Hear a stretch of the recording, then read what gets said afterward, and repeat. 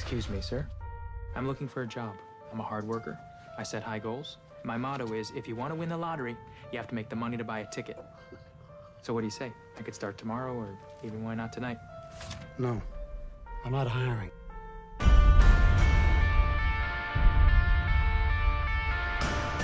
We're first! Go around, get a shot inside the car! Hey, back away! I got it, I'm back! Will this be on television? Morning news, if it bleeds, it leads. Are you currently hiring? I'm starting a TV news business. You, get back! I film breaking stories. Maybe you saw my item this morning with fatal carjacking. No, I mean, I don't have a TV. Do you have a cell phone? Yeah. Does it have GPS? Yeah. Congratulations, you're hired. Okay. We're taking the next right. That's too fast! We beat the police. I will never ask you to do anything that I wouldn't do myself. Excuse me.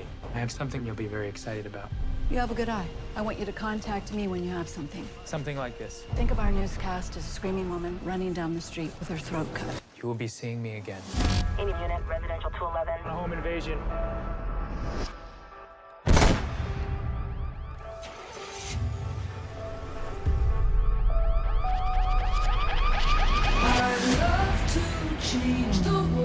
You gotta call the cops. And we will, at the right time. But I don't know what to. We're gonna find the person that drove that car. Start filming. I'm Detective Fanieri. I think you withheld information. That would be a very unprofessional thing for me to do. It would be murder. I want what you promised me.